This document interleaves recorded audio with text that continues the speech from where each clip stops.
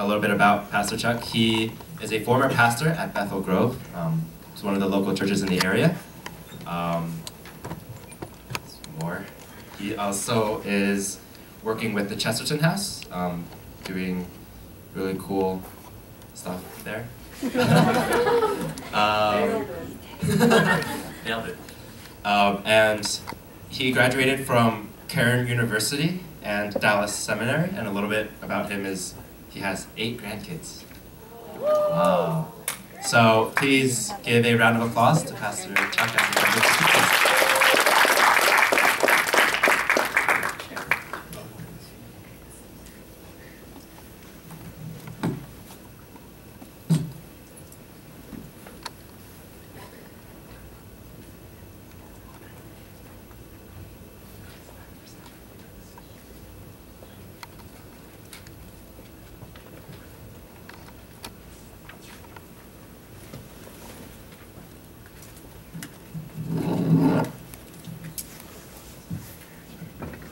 Thank you, Kevin. It's good to be with you guys tonight. I appreciate the opportunity of being on the campus and just interacting with you and having the privilege of sharing some ideas and some of the revelation that God has given to us in the scriptures. And it's always a privilege for me to.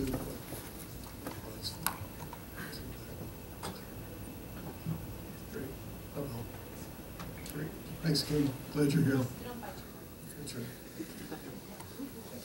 But I spent a lot of time on campus, both here at over at Ithaca College and working with the chaplaincy over there, as well as just working with a number of the different student groups here on campus, as well as part-time over at Chesterton House.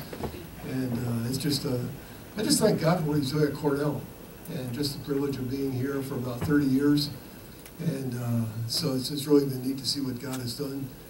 It's kind of scary though, and of course Professor Fick is sitting here, and he's been here longer than some of your parents have been alive, but he has seen students' parents come through here probably, and I remember the guy that started Chinese Bible study came to Bethel Grove, and then I had the privilege of also teaching his son when he came.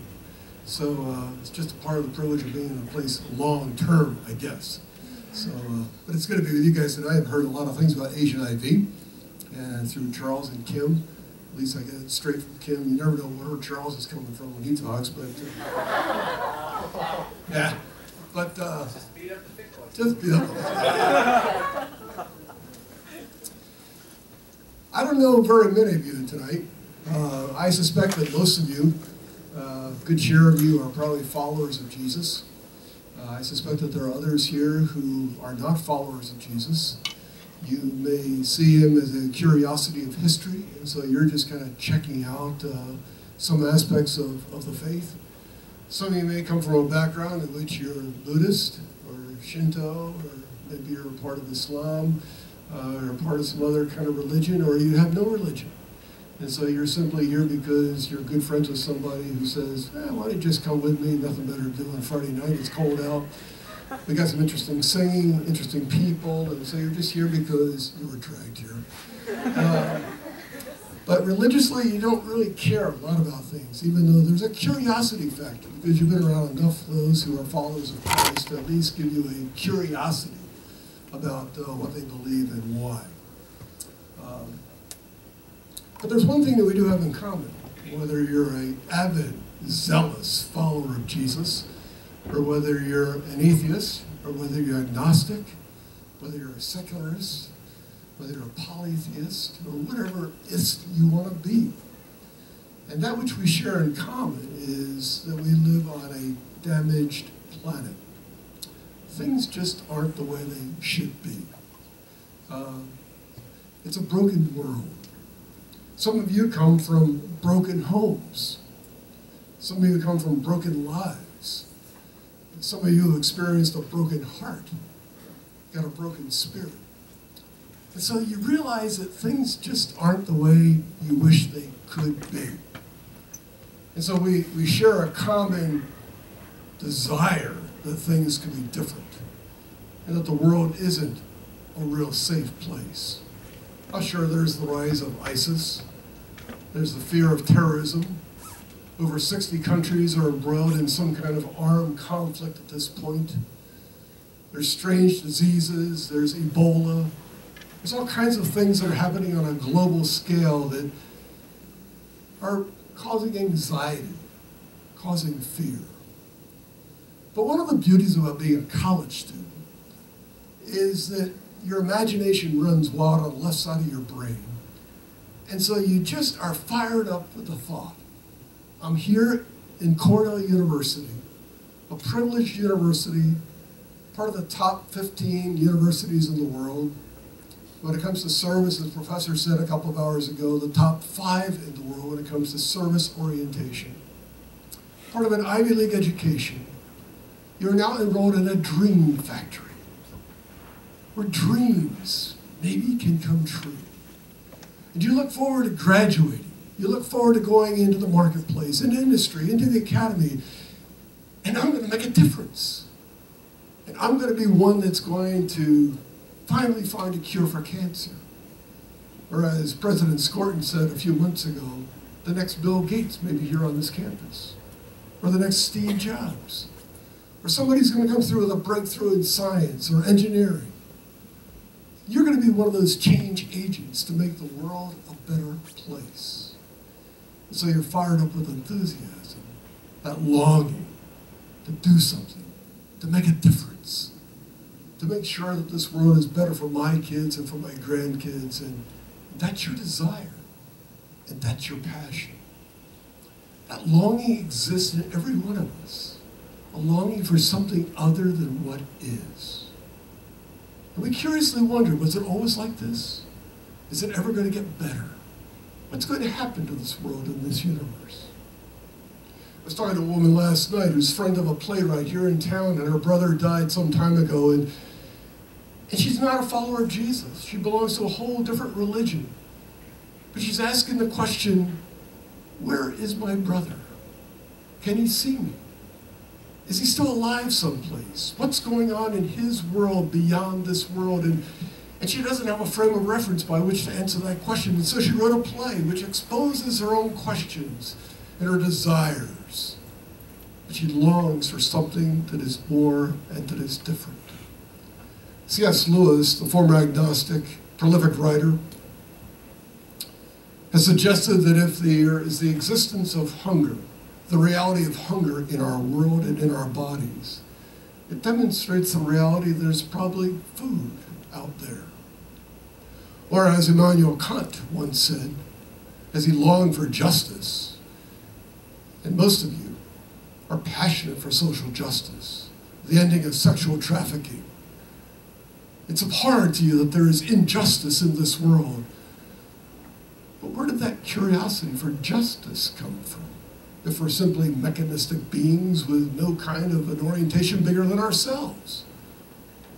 And Kant went on to suggest, not as a theist, but if there's justice, there must exist a judge. And if that judge is to exercise justice that is perfect, he himself must be perfect.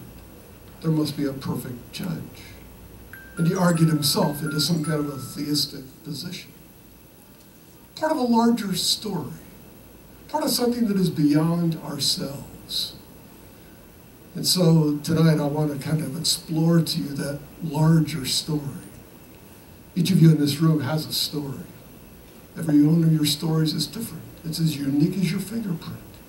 You've got a story that is begun. It's now present. And it's got a future. You and I don't know one thing that's going to happen beyond the present. It's all up for grabs. We don't have any idea. You got plans, you got dreams, you got aspirations, you got ideals, but you're part of a story. And tonight I want to suggest to you that if you're living in your story, you're living in a very small story.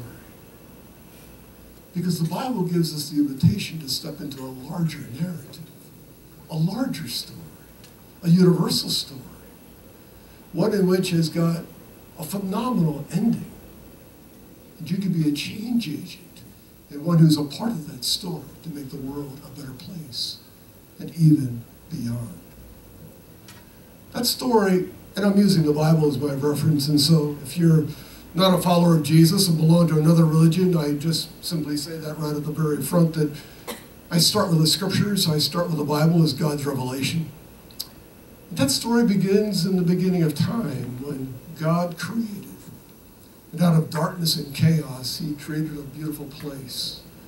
It's a perfect place. It had a perfect marriage. Perfect marriage of a couple called Adam and Eve. Perfect relationship with each other, a perfect relationship with God, perfect universe, a perfect place that we sometimes say it looks like the Garden of Eden, meaning it's absolutely stunning and beautiful. It's a place of shalom, a place of wholeness, a place of beauty. But something happened because God has made us with choice. He hasn't made us robotic. He's made us with the capacity to choose. And so, because in each of us there's a fierce desire for independence, a desire to do our own thing. The first man decided to disobey God, and the result was a brokenness occurred. We may call it the fall of mankind. He fell out of favor with God, he fell out of favor with his spouse, he fell out of favor with creation, so the Bible in another place says the creation now groans. It's under a curse. Things are not the way they should be. It's a disaster. It's a broken world. It's a broken universe. It's been going on for centuries, millennium, for a long time. But way back there when the fall occurred, God had a vision. And he hinted at the fact that I'm going to send somebody who's going to be a rescuer, who's going to restore this place to, again, a perfect place, a beautiful place, a place of perfect love, of perfect relationships, of perfect reconciliation, of relationships with me, with the creation, and with other people, a perfect community. And then in the fullness of time, God sent forth his Son, Jesus. He came and he dwelt upon this earth. He lived, and eventually he was killed. 3 days later, he rose again. And he gives to us the hope of a life that is beyond this life. But into this story, Jesus came and he healed. It's beyond that. He invites us to follow him. He invites us into his kingdom. He invites us to be a part of a restoration of this universe, of this world. He invites us to be a part of what he is doing as he's called this world back into relationship, back into reconciled relationship with ourselves, with God, and with the creation. And there's hints of that happening within the communities of those who are followers of Christ. But the grand day is yet to come when that King does return, and there will be perfection again on this earth with a new heaven and a new earth. And our little story can be connected to that larger story. And we can be a part of what God is about in restoring the world to be a better place. And he invites us to that enterprise. As Kevin has said, you guys are going through the book of Acts, which is basically a study of the history of this movement, starting with when Jesus was here. And so it's a historical account written by a physician who's interested in details. And I've been asked tonight to speak on chapter 7, a man by the name of Stephen. Kind of a little-known guy, yet a man who had a tremendous reputation. A man who is known for a number of different things. And in this chapter, he gives to us a historical overview. He goes back in time, and he goes all the way through to the time of Jesus. And in this story, we're going to see some things that are going to be instructive for us to see. Because Stephen was a very unique leader. He was a man who made a difference in his world. And I suggest to you that as we read through this account in Acts chapter 7, that you're going to see some insights that are also going to give to you how you can be an effective leader where God is calling you, whether as an economist, as a biologist, in pre-vet studies, in the business, as you move into the academy, wherever it is. What kind of a leader are you going to be? I think that Stephen gives us some ideas as he demonstrates for us how to live. One thing that I find interesting about a worldview that is biblical is that it has a healthy response to the core questions that every religion, every philosophy begins to ask. These 4 questions revolve around 4 words: reality, well-being, virtue, and character. Every religion, every ethical system basically revolves around those 4 kind of realities. What is reality? What is the good life? What is a good person? What does it take to authentically become a good person? Every religion, every philosophy dances around those kinds of questions. And there are followers of many religions in seeking to answer that question. I suggest to you tonight that Stephen was a man who had answers to those questions. He understood reality beyond himself. He was a good person. He understood what it meant to be a man of character. He was a man who made a difference in his world. In fact, he shows us how to live, and curiously, he shows you how to die. And if you don't know how to die, you really don't know how to live. So Stephen shows us that. What I want to do tonight is to give to you some ideas from the scriptures in terms of this man. And I want to take the time to read this chapter for you. So instead of turning to it in your phone, in your iPod, whatever you've got, just do something different and listen to the reading of Scripture. It'll take about 5 minutes, but since I've been assigned chapter 7, and maybe many of you haven't read this account, I want you to listen to it as I read, and then I'm going to highlight 4 epics that Stephen highlights as he gives us a history of the movement, but also I just want you to listen to the kind of man that Stephen was. Give you a little bit of backstory. This movement that got started in the ancient world in Jerusalem began to multiply, it began to grow very rapidly. And like any successful enterprise, began to have the necessity for a division of labor. And so there were a number of things that were being taken care of, and so they decided that, in particular one area, they needed a better food distribution system. And so they asked for 7 men that could be responsible for this. And so Stephen was at the top of the list. A man who was a good man, says he was filled with the Spirit. He was a man who was filled with God's grace, filled with power, and then it lists a number of other men who served with him. He was in a management position. And and then as the movement began to grow, there was a resistance among those who were the Jewish people. Resistance because Jesus had come and he had routed a few paradigms. He had said some things that people just didn't understand. And eventually, as you know, they killed him for what he believed in and what he stood for. But Stephen was a man who knew Jesus. He loved Jesus. His life was changed by it. And Stephen was the kind of a guy that, as I'm going to indicate to you, there were 3 facts about Stephen that I think are transferable to you and to me if we want to be a true change agent in this world. So just listen to the text as I read it, please. Now Stephen, a man full of God's grace and power, did great wonders and miraculous signs among the people. Opposition arose, however, from members of the synagogue of the freedmen, as it was called, Jews of Cyrene and Alexandria, as well as the provinces of Cilicia and Asia. These men began to argue against Stephen, but they could not stand up against his wisdom or the Spirit by whom he spoke.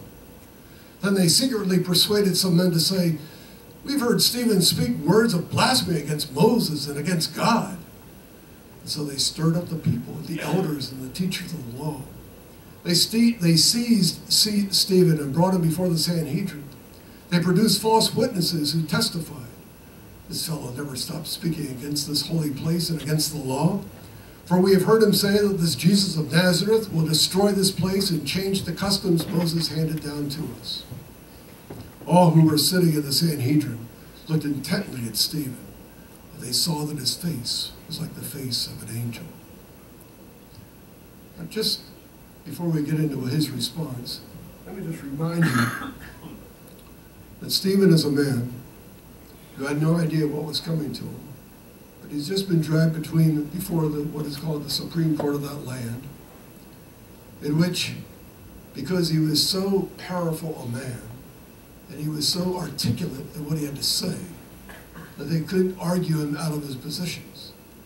And so they employed slander. They brought in people who said, this is what he's saying, even though he really didn't say it.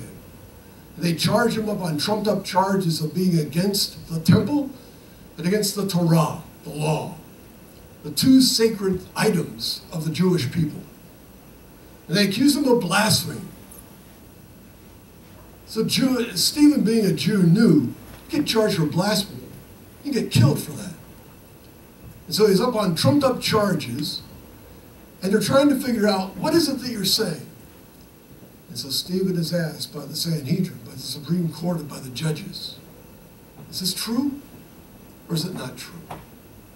Is what they're saying true, or is it not? And Stephen then stands before them, and this is what he says. And the high priest asked him, are these charges true? To this he replied, brothers and fathers, listen to me. The God of glory appeared to our father Abraham while he was still in Mesopotamia before he lived in Haran. Leave your country and your people, God said, and go to the land that I will show you. So he left the land of the Chaldeans and settled in Haran. After the death of his father, God sent him to this land where you are now living. He gave him no inheritance here, not even a foot of ground. But God promised him that he and his descendants after him would possess the land, even though at that time Abraham had no child. God spoke to him in this way, your descendants will be strangers in a country not their own, and they will be enslaved and mistreated 400 years. But I will punish the nation they serve as slaves, God said, and afterward they will come out of that country and worship me in this place. Then he gave Abraham the covenant of circumcision, and Abraham became the father of Isaac, and circumcised him 8 days after his birth. Later Isaac became the father of Jacob, and Jacob became the father of the 12 patriarchs. Because the patriarchs were jealous of Joseph, they sold him as a slave into Egypt. But God was with him and rescued him from all his troubles. He gave Joseph wisdom and enabled him to gain the goodwill of Pharaoh, king of Egypt, so he made him ruler over Egypt and all his palace. Then a famine struck all Egypt and Canaan, bringing great suffering, and our fathers could not find food. When Jacob heard that there was grain in Egypt, he sent our fathers on their first visit. On their second visit, Joseph told his brothers who he was, and Pharaoh learned about Joseph's family. After this, Joseph sent for his father Jacob and his whole family, 75 in all. And Jacob went down to Egypt, where he and our fathers died. Their bodies were brought back to Shechem and placed in the tomb that Abraham had bought from the sons of Hamor at Shechem for a certain sum of money. As the time drew near for God to fulfill his promise to Abraham, the number of our people in Egypt greatly increased. Then another king, who knew nothing about Joseph, became ruler of Egypt. He dealt treacherously with our people and oppressed our forefathers by forcing them to throw out their newborn babies so they would die. At that time Moses was born, and he was no ordinary child.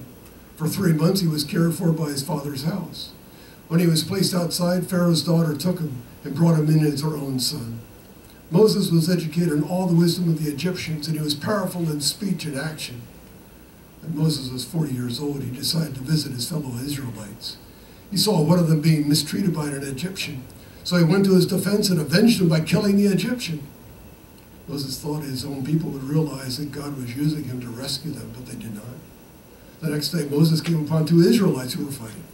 He tried to reconcile them by saying, "Men, you are brothers. Why do you want to hurt each other?" But the man who was mistreating the other pushed Moses aside and said, "Who made you ruler and judge over us? Do you want to kill me as you killed the Egyptian yesterday?" When Moses heard this, he fled to Midian, where he settled as a foreigner and had 2 sons. After 40 years had passed, an angel appeared to Moses in the flames of a burning bush in the desert near Mount Sinai. When he saw this, he was amazed at the sight, and he went over to look more closely. He heard the Lord's voice, "I am the God of your fathers, the God of Jacob, the God of Abraham, the God of Isaac." Moses trembled with fear and did not dare to look. Then the Lord said to him, "Take off your sandals, The place where you're standing is holy ground. I've indeed seen the oppression of my people in Egypt. I've heard their groaning, and I've come down to set them free. Now come, I will send you back to Egypt. This is the same Moses whom they had rejected with the words, who made you ruler and judge?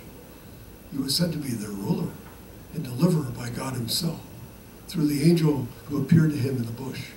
He led them out of Egypt and did wonders and miraculous signs in Egypt at the Red Sea, and for 40 years in the desert. This is what Moses who told the Israelites, God will send you a prophet like me from your own people. He was in the assembly in the desert with the angel who spoke to him on Mount Sinai, and with our fathers, and he received living words to pass on to us. But our fathers refused to obey him. Instead, they rejected him, and in their hearts turned back to Egypt. They told Aaron, make us gods who will go before us. As for this fellow Moses who led us out of Egypt, we don't know what has happened to him. That was the time when they made an idol in the form of a calf. They brought sacrifices to it and held a celebration to honor what their hands had made. But God turned away and gave them over to the worship of the heavenly bodies. This agrees with what was written in the book of the prophets. Did you bring me sacrifices and offerings 40 years in the desert, O house of Israel? You have lifted up the shrine of Molech, the star of your god Rephaim. The idols made you worship. Therefore I will send you into exile beyond Babylon. Our forefathers had the tabernacle of the testimony with them in the desert. It had been made as God directed Moses according to the pattern he had seen. Having received the tabernacle, our fathers took Joshua, brought it with them when they took the land from the nations God drove out before them. It remained in the land until the time of David, who enjoyed God's favor and asked that he might provide a dwelling place for the God of Jacob. But it was Solomon who built the house for him. However, by the Most High does not live in houses made by men. As the prophet says, heaven is my throne, and the earth is my footstool. What kind of house will you build for me, says the Lord? Or where will my resting place be? Has not my hand made all these things? And Stephen said, you stiff-necked people, with uncircumcised hearts and ears, you are just like your fathers. You always resist the Holy Spirit. Was there ever a prophet your fathers did not persecute? They even killed those who predicted the coming of the righteous one. And now you betrayed and murdered him. You have received the law. It was put into effect through angels, but you have not obeyed it. When they heard this, they were furious, gnashed their teeth at him. But Stephen, full of the Holy Spirit, looked up into heaven and saw the glory of God and Jesus standing at the right hand of God. Look, he said, I see heaven open, and the Son of Man standing at the right hand of God. At this they covered their ears and yelled at the top of their voices. They all rushed at him, dragged him out of the city, began to stone him. Meanwhile, the witnesses laid their clothes at the feet of a young man named Saul. While they were stoning him, Stephen prayed, Lord Jesus, receive my spirit. Then he fell on his knees and cried out, Lord, do not hold this sin against them. And when he said this, he fell asleep.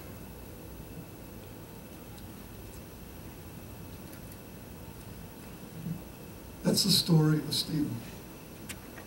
It's all basically that we know about him. What he does is that he's charged with blasphemy because he spoke against the law. Allegedly, he spoke against the law and against the temple. And what Stephen does is he goes back and he appeals to the leaders, what I would say are 4 epochs of history in Jewish history. He starts with Abraham. Abraham, then he goes to Isaac, to Jacob, to Joseph, to Moses, to David, and to Solomon. And each of those eras of history, and each of those persons, all well known to his Jewish audience, he demonstrates that God is not confined to one space. God is not confined to a temple, as they said he was. Because as Solomon had built that temple, and God said, I will make my presence there, but the prophets also said, you cannot contain God in a place. And so the Jewish leaders saw the temple as being their focal point. That was the presence of God. But Stephen goes back and he demonstrates with Abraham. Abraham said, I will be with you. Joseph, I will be with you. In Moses, he said, this is holy ground. Take off your sandals. God was present. And Stephen demonstrates throughout history that God called out a community of persons beginning with Abraham, where he made a promise that I'm going to take of you, I'm going to pull you out of the land of Ur, I'm going to take you over to Canaan, I'm going to make you a blessing among the nations. And from Abraham would come a great nation that would bless all the peoples of the earth. And God would be present with them. So he demonstrates that God is not localized in one place, but he's present in the lives of his people. He's present everywhere. And as he goes through it, he describes the Torah, the law. Even as Jesus said, I did not come to break the law, I came to fulfill the law. And he highlights the story of Jesus. And so that grand narrative, and the grand story, in the fullness of time, when Jesus came, and he announced to the shepherds on that hillside, he said, fear not, I bring you great tidings. I got you good news. Unto you is born a Savior, a rescuer, a deliverer, who's going to make this place a better place. There's going to be peace on earth, peace to all men. Shalom is coming. Jesus is coming. King Jesus is here. And through the coming of Jesus, he introduces that which has existed and promised to Abraham, and promised through Joseph and to Moses. And Jesus came fulfilling this covenant, this promise that he made, that I'm going to make a new heaven and a new earth, and his kingdom is coming. And so the shepherds were told, Shalom is coming. Shalom is here, peace. This is good news. And Jesus comes, and he says the kingdom of God is present. It's here. It's in your hearts. I invite you to become a follower of me. I invite you to be a part of the restoration of this creation. I invite you to be a part of my kingdom, to make all things new. And Jesus invites us, as he invited the first century, to be followers of him. He invites us into a global enterprise in which he said, as he announced in his public ministry, I've come to heal the brokenhearted. I've come to set prisoners free. I've come to turn mourning into dancing. I've come to take broken hearts and make you whole again. I've come to take broken relationships and to reconcile them. That was the message. That's good news. Jesus invites us, in the words of one writer, to become a part of his resistance movement, a part of this glorious enterprise to resist that which is happening in our world today. I can remember flying on an airplane a number of years ago. And when I was in pastoral ministry, you know, when you engage in conversation with somebody who's not a follower of Christ and they ask me the dreaded question, so what do you do for a living? I never like to say I'm a pastor. It immediately just shuts down conversation. Oh, yes. I had a grandfather who was a Methodist clergyman, and somehow they just all of a sudden feel like they've got to, you know, provide some kind of connection to some religion or something. So I decided I was going to change my story. So I remember sitting on a plane, a guy asked me, so what do you do? I said, I'm a part of a behavioral modification system outfit. I said, yeah, it's a father and son operation. It's a global kind of an enterprise. We've got offices literally around the world. In every city, most villages. It's an amazing company. It's been going on a long time. Yeah, I joined it probably about 30 years ago, I guess, and so I've been a part of it, and it's been a part of my family as well, and so it's just really fun. We see a lot of modification of behavior and changes. That's really cool. Tell me more about it. And I laughed and I said, let me tell you what I really do. All I just told you is true, but I'm a pastor. And that just kind of breaks the ice.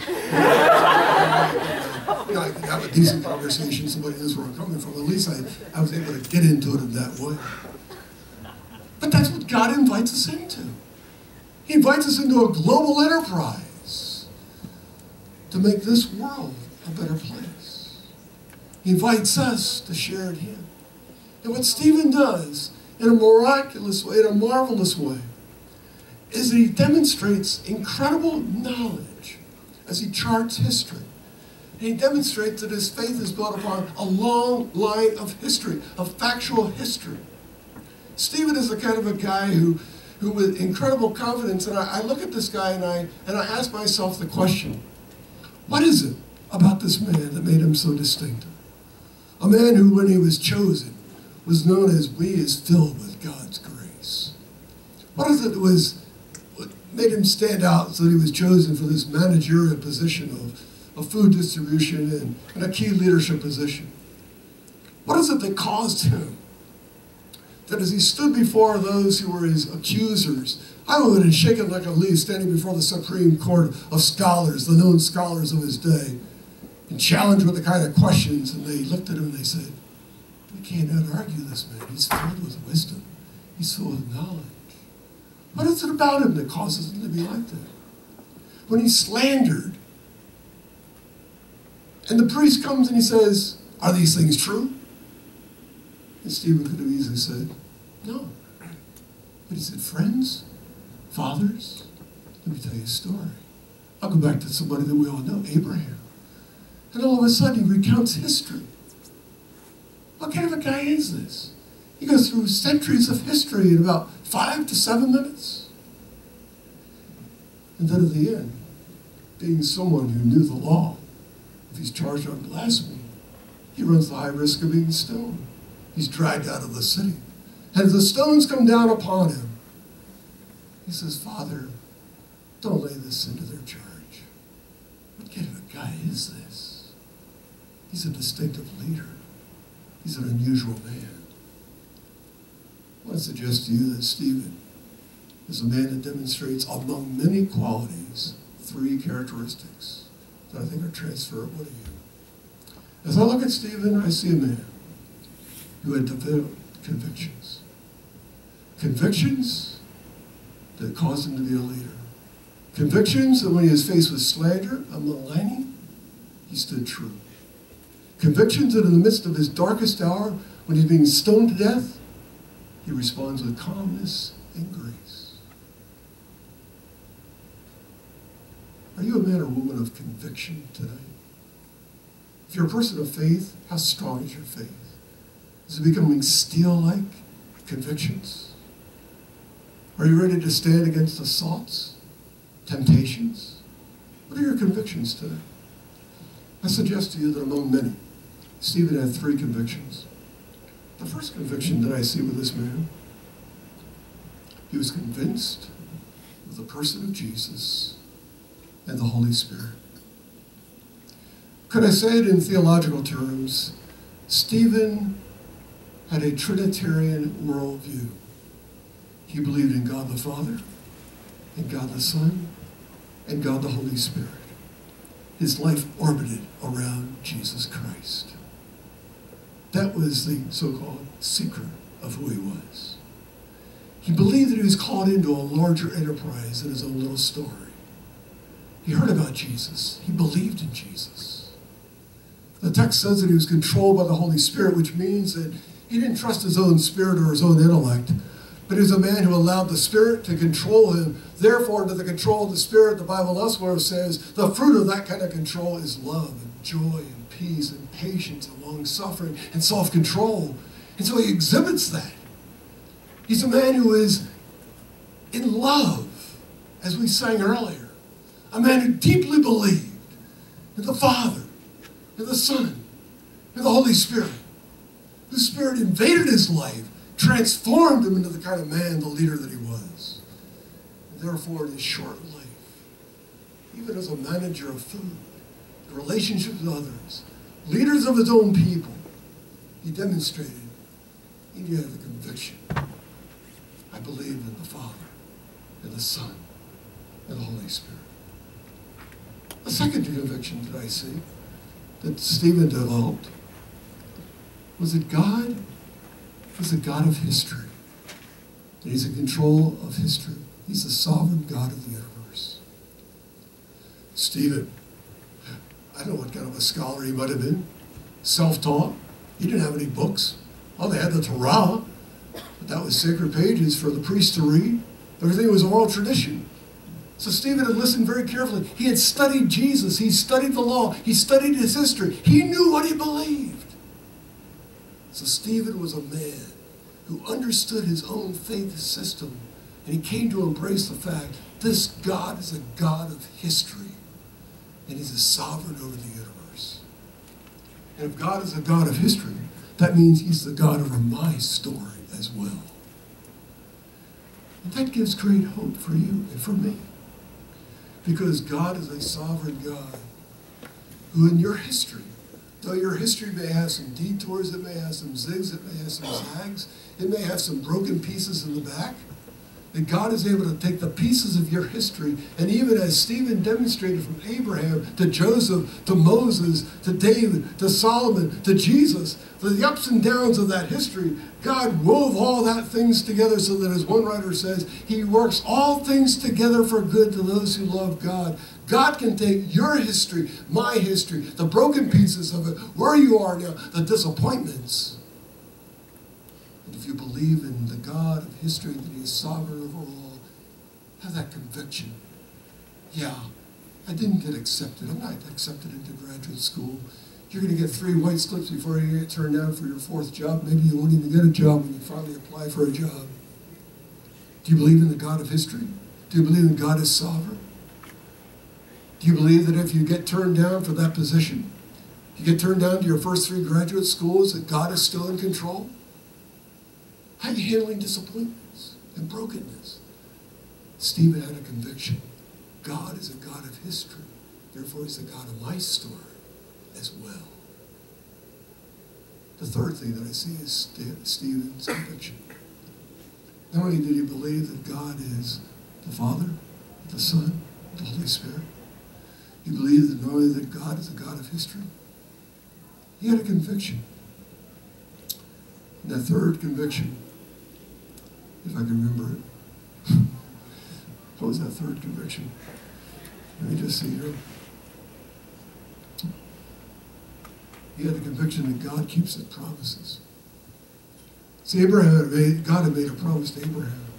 He reaffirmed it through the prophets. And all the way through Scripture, you see God making promises. And Stephen banked his life on the conviction, God is a man of his word. God is a person of his word. His word abides forever. His truth is there. And when God said to Abraham, when God said to Joseph, when God said to David, I will be with you, Stephen developed a conviction. I believe God keeps his promises. That's a conviction. And therefore, whatever God says in his word, he will do. And therefore, Stephen was confident. If they stone me, I'm going to be in his presence. There's something larger than my own life. There's a larger story that is out there that I'm sharing in. Therefore, if I am killed for what I've just said, there's a larger story. God keeps his promises. He knew how to live. He knew how to die. Stephen was that man who had a person of conviction. A person who believed in the Father, Son, and Holy Spirit. He had the convictions concerning the promises of God. He had a conviction concerning the history and the sovereignty of God. What a desire for you students as you move out into your world, as you eventually leave this place and move into graduate school and on beyond into industry, into the academy, that you're going to be men and women of conviction. That you're going to be a part of a larger story. Your little story is going to be connected to a grand narrative, to God's story. That you're going to be a part of being a change agent, of changing this world to be a better place. But beyond that, you're going to have that hope that is beyond, that you are part of the King and what he's doing, part of the restoration, which is we see a glimmer of now, but it's going to come in its full glory when the King returns. And there will be a full shalom and a wholeness that's going to reign over this new heavens and a new earth. And you're part of that story. God invites us to be part of that story. And you're invited to be a participant with him. I love the way in which, in the message that Eugene Peterson wrote, I love the introduction to each of his books. This is what he says at the beginning of the book of Acts.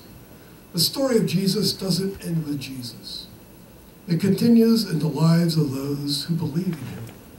The supernatural does not stop with Jesus. Luke makes it clear that these Christians he wrote about were not mere spectators of Jesus. And Jesus was a spectator of God. They are in on the action of God. God acting in them. God living in them.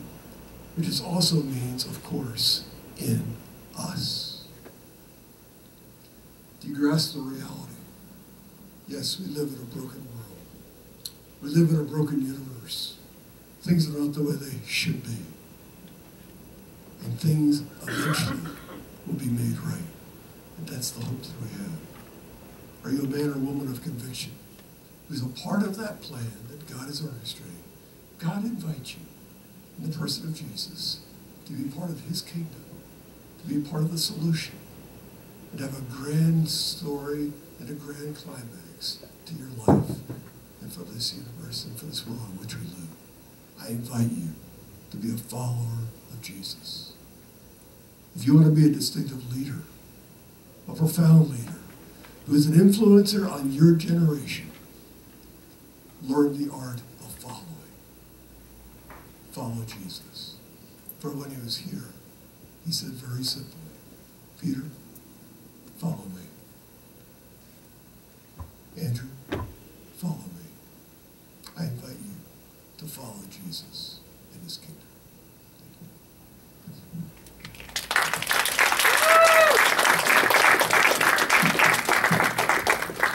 Thank you so much. Thanks so much, Chuck.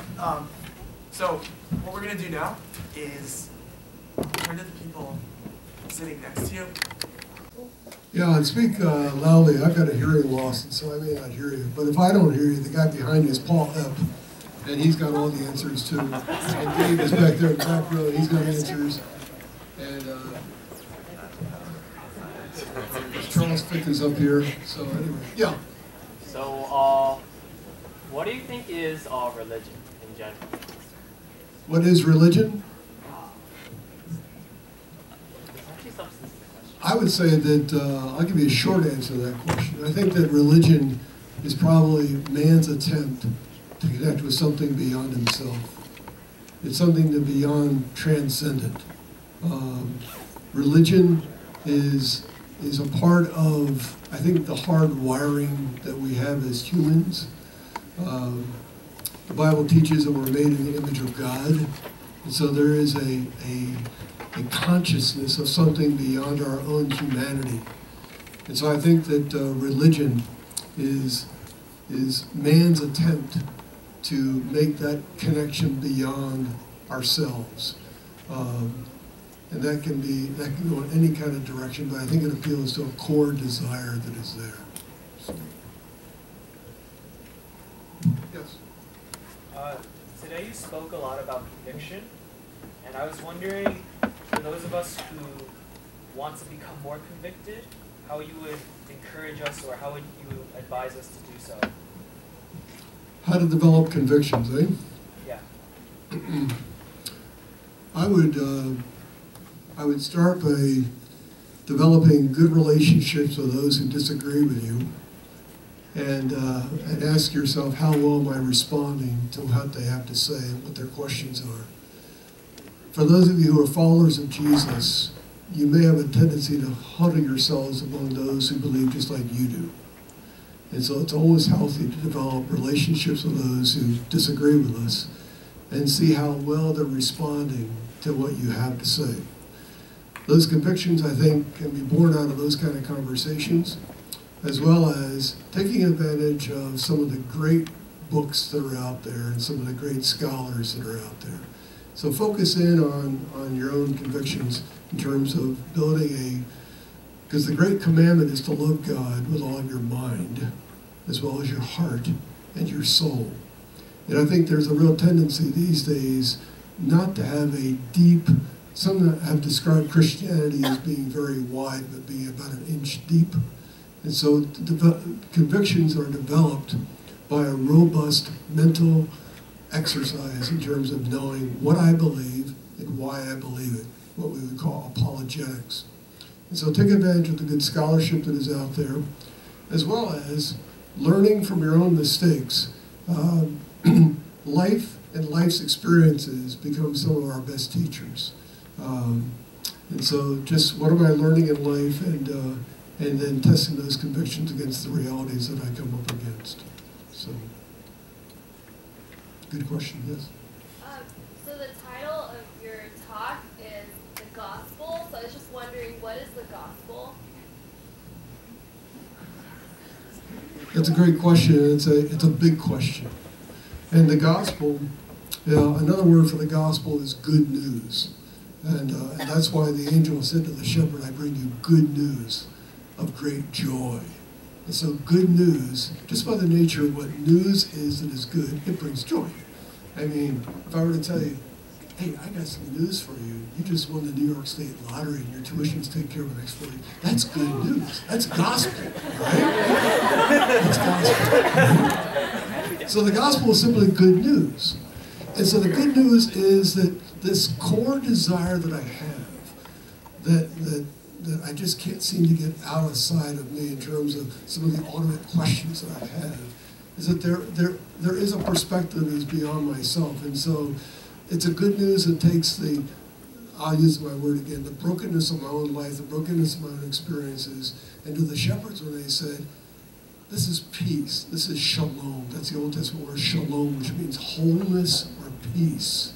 So there's a peace that the Bible says passes all understanding. And so the gospel meets us at our deepest needs of brokenness, both with a creator, with myself. I'm disappointed with myself. I don't like myself. I don't like how I've been made. It begins to heal that. It begins to heal my relationships with other people. And so the gospel is good news in terms of reconciling my relationship with God, my relationship with myself, and my relationship with others. Jesus came, and the most frequent word that he uses is, I've come that you might have life. And so anything that leaves Jesus out apparently isn't real life. So Jesus comes and he says, I've come that you might have life and that you might have more of it. That's good news. Now to have that kind of a life, another word that he uses, which we don't hear much at all at Cornell, is the word that starts with R. It's called repent.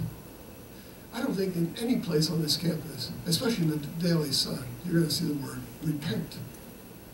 When I read some of the editorials at Cornell Daily Sun, there's a huge need for repentance on this campus. Now, repentance is simply this.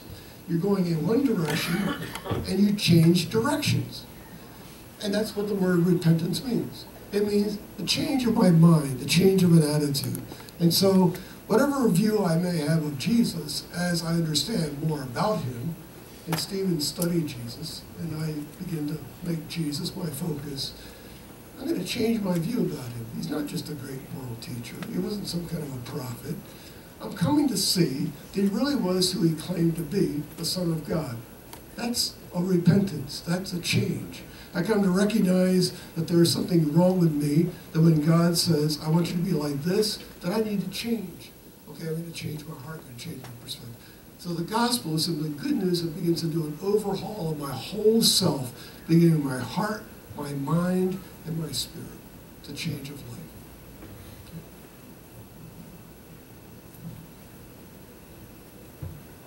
So why do people study apologetics and theology?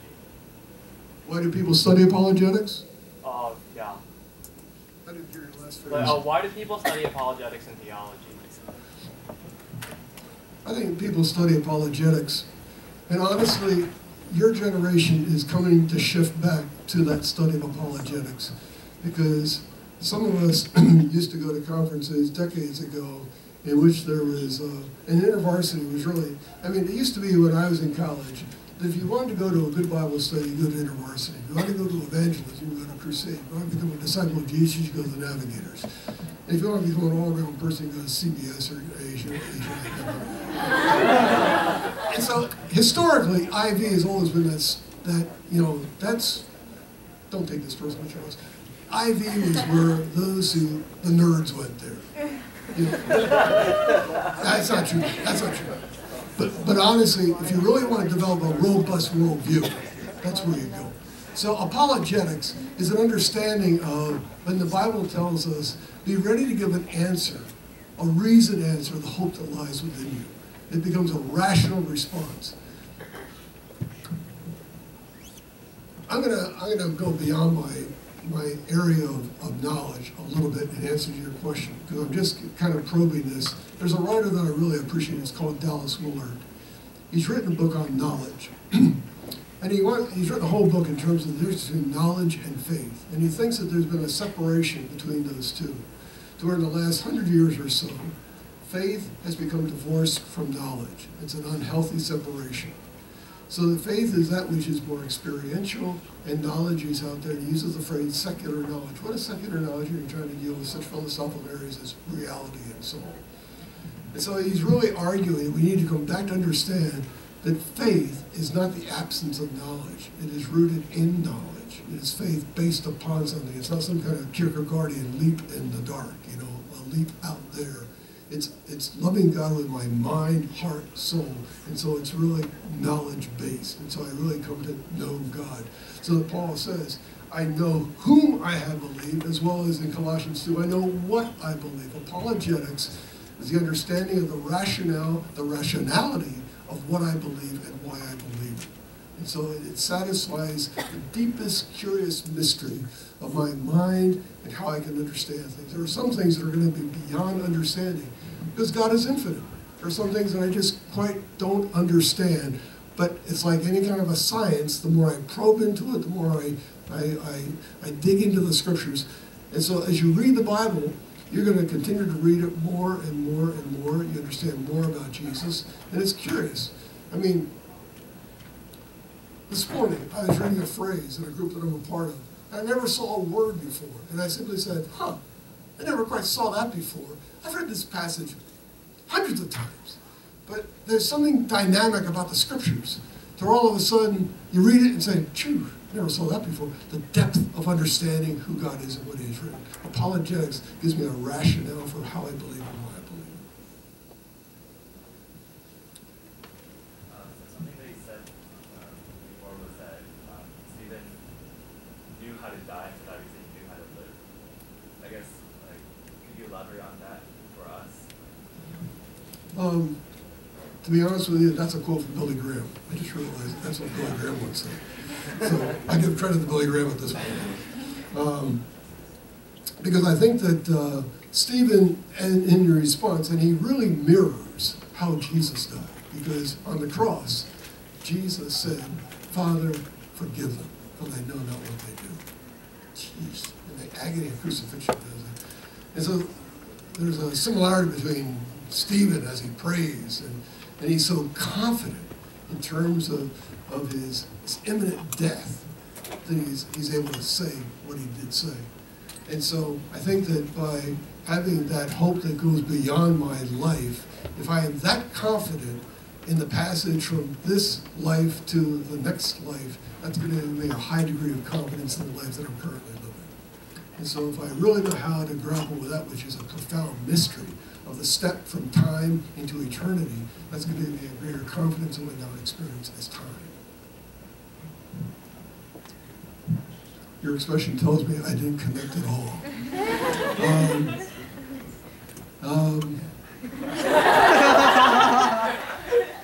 Let's see, how can I back up on that one?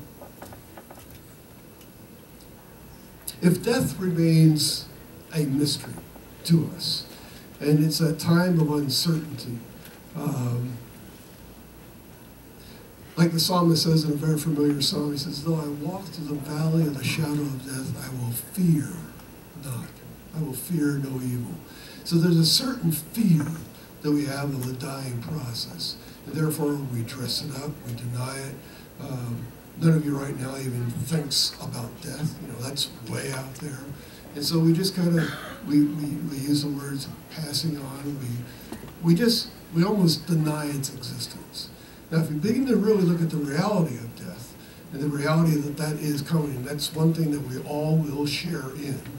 And I face that which remains as one of the ultimate mysteries. And it's a passage that does provoke anxiety or fear or uncertainty. If I come to the place where I no longer fear, I'm going to grasp what the Good Shepherd tells me. I will fear no evil, though I walk through the valley, and I will walk through the valley of the shadow of death.